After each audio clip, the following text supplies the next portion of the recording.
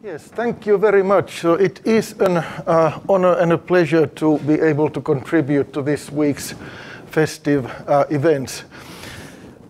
So I first met Jurek, it was 28 years ago, indeed, when we were postdocs at Syracuse. So I was a newcomer postdoc, and Jurek had more experience in Syracuse at that time already. And Jurek was very kind in showing me the ropes of where to go, especially for a foreign arrival postdoc. It was very helpful. And we... What is the catch? Well, I'm trying very hard not to make a Brexit joke because none of them are funny. Okay. So I don't think we've written papers together, have we? No. But we've interacted on a number of occasions. We've examined at least one thesis together and so on. And one thing I've learned is that when you interact with Jurek, you should expect that something unexpected is going to happen. And I was reminded of one of those events recently. So back in 2008, there was a quantum geometry and quantum gravity conference at Nottingham. And the Scientific Organization Committee made a strong recommendation that we should invite Jurek to give a plenary talk on a specific topic on which Jurek had done recent work. So we did invite Jurek. Jurek was, Jurek accepted. 2 days before the start of the meeting, Jurek sent us an email. Could I please change the topic of my talk? Still was within the remit of the meeting. Talk went quite well, but it was somewhat unexpected. And the reason why I was reminded of this recently was that this week, on Monday, I was talking to Jurek about some work that I had been doing recently. And Jurek said, he has colleagues here in Warsaw who would be interested in that topic. Am I going to talk about that topic here? I wasn't going to. Well, we had some discussion, and we agreed that despite of Jurek's preferences, today's talk will be delivered on the topic on which it had been announced. But if there is anyone, if there are people who wish to talk about analog gravity experiments, I will be happy to do that privately. So, right, so the topic here, it is, okay, let's see if I can make this work. Topic here is modified gravity, energy extraction from black holes in certain types of modified gravity theories, and implications on thermodynamics, black hole thermodynamics. And the specific theories we have in mind are theories that violate local Lorentz invariance. This is work mostly based on a paper written by persons shown over here. Thomas Sotirio at Nottingham and David Mattingly at the University of New Hampshire. They are senior Lorentz violators, if you like. Jishnu Bhattacharya was at the time a postdoc in Nottingham. Robert Benkel was a PhD student at Nottingham. Now he is a postdoc at the Einstein Institute in Potsdam. And if I have some time, I will tell about recent generalizations done by two undergraduate student summer internships at Nottingham. Maybe I should mention that the bulk of this work was done at Nottingham in United Kingdom, and a significant part of the funding that made this work possible did come from European Union. Right, so the specific title is over here, protection theorem. There is a theorem, there's a perfectly rigid, precise mathematical theorem here at the core of the work. But interestingly enough, this is not the title of the paper that we wrote. This was the title of an early draft of the manuscript. But then one of the co-authors objected, and he said, if we put the word theorem anywhere in the paper, then the eyes of the target audience will glaze over, And if we put the word theorem in the title, the target audience will never even make it to the abstract. Okay, so we use some euphemism. I think we called obstruction or something in the paper. But at the core, there is a theorem. It's a classical theorem about energy extraction. So here's the plan. I'll first recall a few phenomena about energy extraction in Einstein gravity from black holes via Penrose processes. Now, this is, of course, things that are familiar to us. We have been teaching this in relativity class to students. And when working on this, I discovered that I had been telling untruths to my relativity class for 20 years. And that is one reason why I want to say a few things about these well-known things over here to set the stage.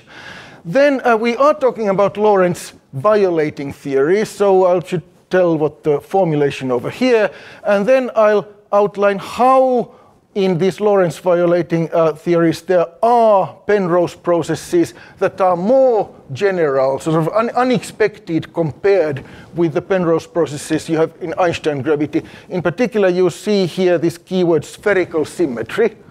There is energy extraction already in the case of spherical symmetry, and that is where I want to go. And then, so there are the core results. There are two theorems. One theorem says there is something non-trivial to prove here. And the second theorem says, yes, we excluded energy extraction under certain, we argue, reasonable assumptions.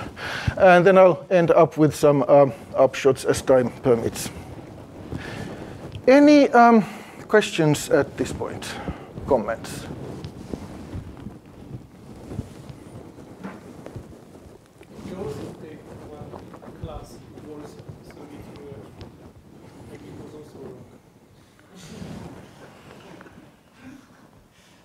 That was on anti-de Sitter space, and I remember, yes, that was not on energy extraction, that was on anti-de Sitter space.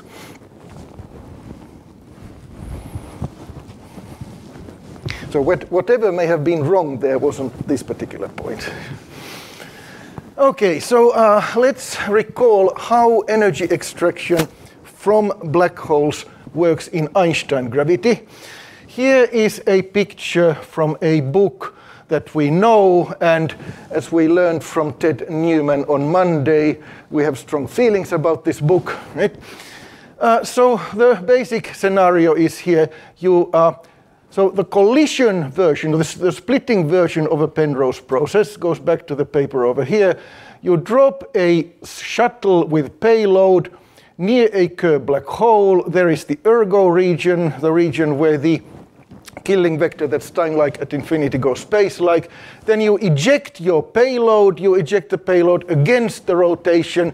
This gives your spaceship a kick, and it comes faster, as you can see over here. And there, then you collect the energy. And this way you can extract energy, rotational energy, from the black hole. And there's nothing paradoxical about this. We have an understanding of where the energy comes from. It comes from the rotational energy of the black hole. And in the picture, we have a large sphere where we send the stuff from and where we collect things. We should think of it as a collection at infinity. And when we do that, then the energy budget is unambiguously drawn in terms of the conserved quantities at infinity. Okay? So this is how the process is usually presented. This is how Penrose and Floyd did it in their paper. And this is how I've been doing it in relativity class for 20 years. So what's the catch? The process as drawn here does not appear for arbitrary values of this ratio J over m squared. It's known to exist when J over m squared is bigger than a certain critical value, worked out in this paper. And then the paper makes a strong conjecture that the process doesn't actually exist when J over m squared is less than that value. It doesn't seem to be proven. The non-equatorial motion is tricky, but for equatorial motion, they prove that this is if and only if. Okay, so the number over here, it's approximately 0.8 something.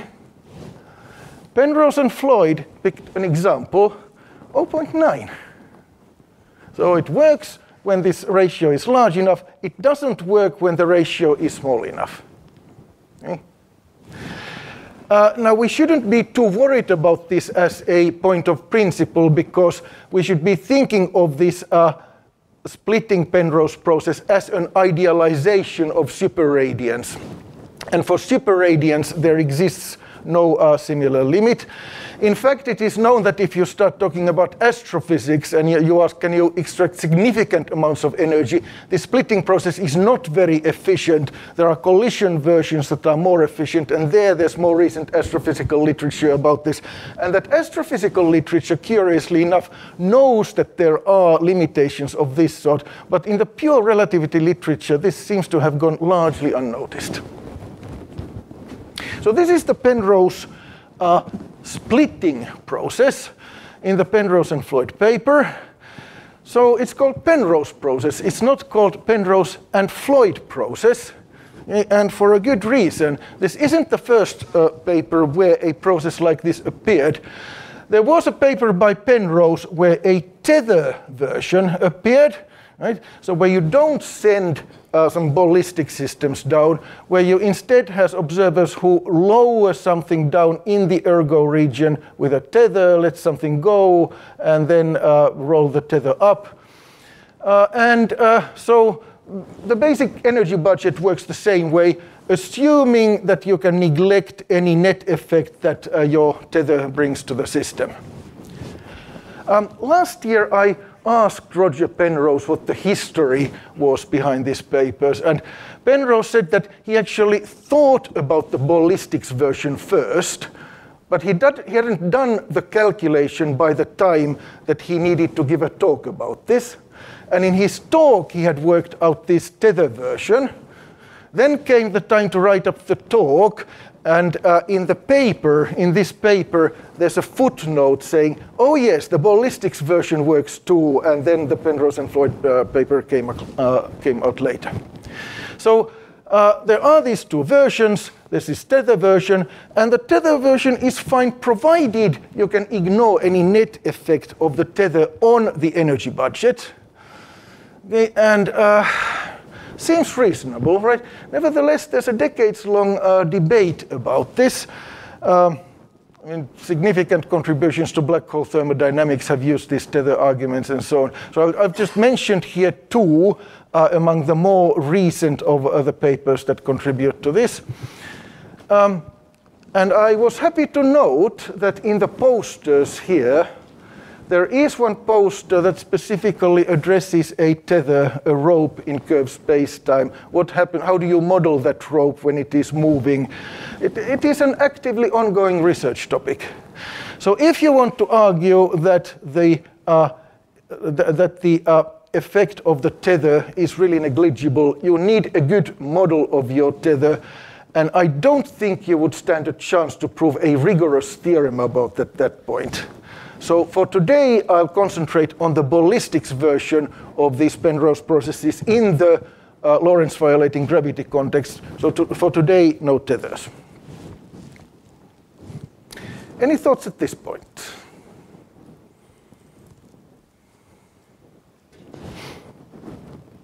So this is all Einstein gravity.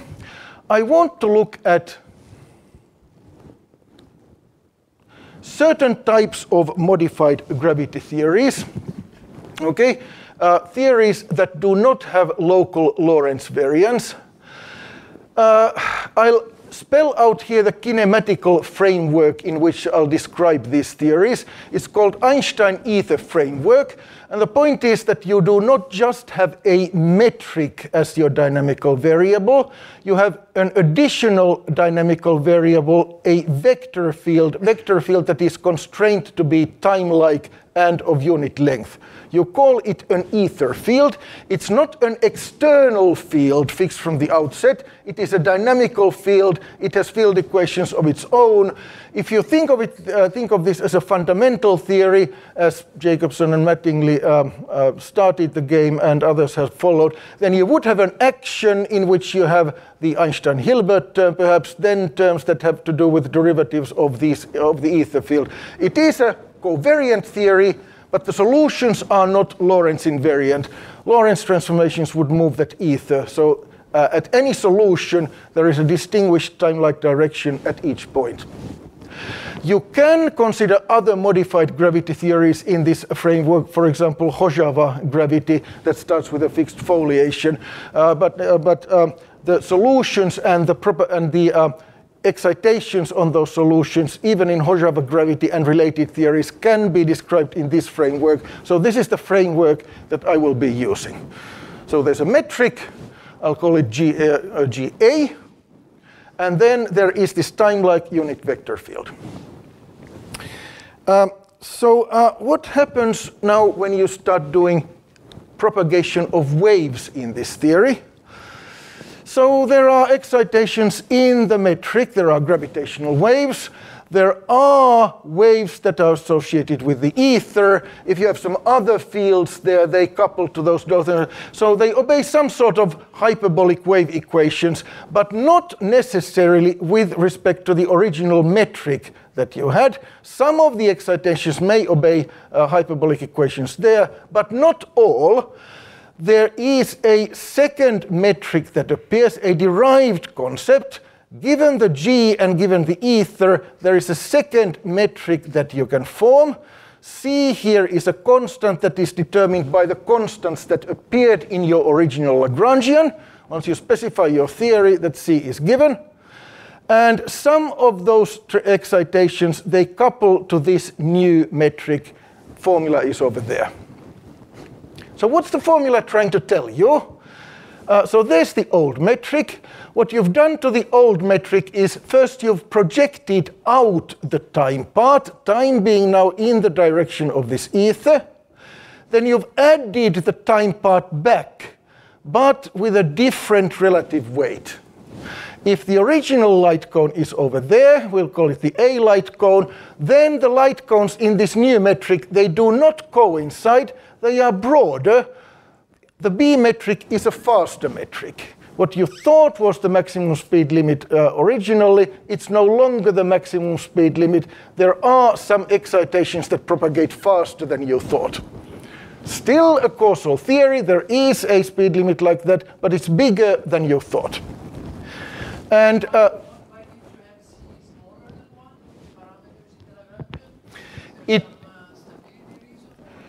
it can happen, but if you do that, then you could interchange the role of the two metrics, and the same idea happens.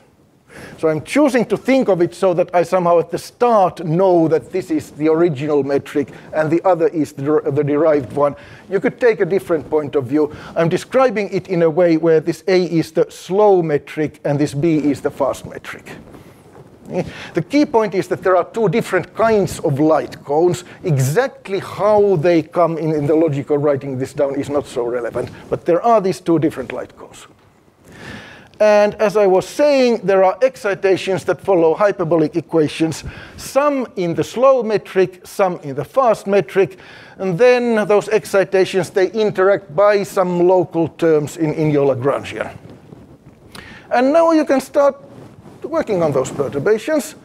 And I want to think in this Penrose process ballistic system approximation where I'm not dealing with fields, but I'm doing the point particle approximation to all of these excitations.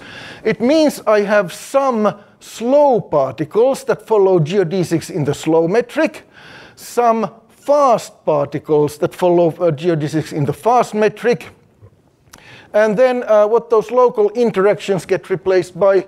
Well, when you teach relativity, introductory special relativity, you usually teach particle collisions over there. It's the same thing that we'll be doing over there. So we do particle collisions and particle splittings, and a massive particle might split into two photons and things of that sort.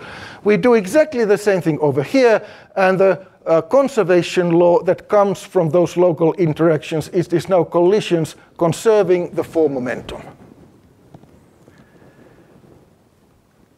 there's one piece of fine print.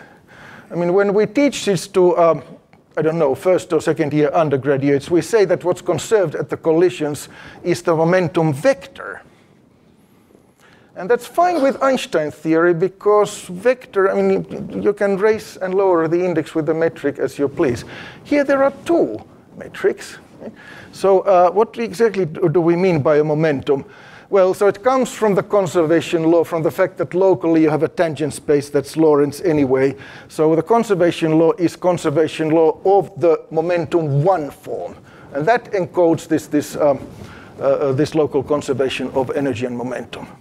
So that's the framework in which I want to look at these Penrose processes. On certain black hole solutions.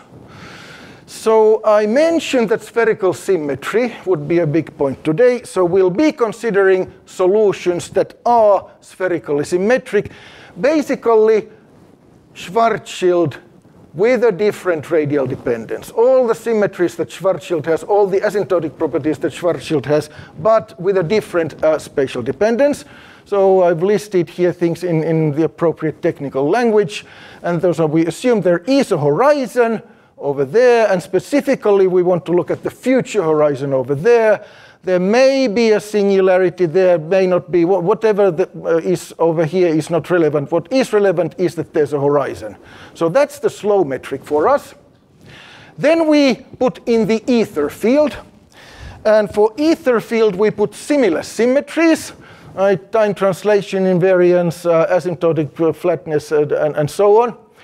But because now the B metric is faster, what used to be the A horizon is no longer the horizon for the B excitations. The B horizon turns out to be someplace over there. In fact, there doesn't even need to be a B horizon. I'll draw the picture as if there was. That makes nice pictures, but the core results just say that there is some region here behind the A horizon where you can go and from which the B excitations can disappear. And as you see from this picture, when written in terms of the A metric, this looks kind of strange. I mean, this is somehow the horizon for the fastest excitations that are about, and the picture doesn't look nice. The picture looks much nicer if you draw it in terms of the fast metric in the B metric. Then there's the B horizon, that really is the universal speed limit. Then is the A horizon, the A particle, the slow particle speed limit. And between those two horizons, there's a region that you can call the ergo region. For the same reason that in Kerr you call the ergo region the ergo region, there is a certain killing vector that does funny things over there. And right, so this is the kind of solutions I'm thinking of, and such solutions are known, some analytically, many more numerically. So this is a class of solutions that are of interest. And here I want to look at the Penrose process, specifically the Penrose splitting process. So let's think what the picture would like, and I continue to draw the picture in the fast metric. So there is the B horizon. So I have something coming from infinity. Okay, it could be either type of particle a priori. Then there's the splitting event. And you send off an A ejectum and a B ejectum, and you arrange things so that the B ejectum comes out to infinity. And now you can start asking all the same energy budget questions you asked in Kerr. And the condition for there to be energy extraction, it can be formulated in terms of this A ejectum over there. You need it to have negative killing energy, and then you've managed to extract things. So, so far it looks just like Kerr. And we know that in Kerr there's no problem with Penrose processes. We know that in Kerr there is a natural endpoint to Penrose processes, the Schwarzschild hole. What about here? Let's recall this formula and this picture. So what happens in Kerr is that in the Schwarzschild limit, the horizon and the ergo region boundary, they coincide. The ergo region goes away. Here, this cannot happen. Remember, this C was not a constant that differs from solution to solution. the c was a constant that comes from the constants in your original Lagrangian. Once you write down your Lagrangian, that c is non-negotiable. That c tells how different these two light cones are. The ergo region cannot disappear. Certainly not in any regular way. So there is a question of what would be the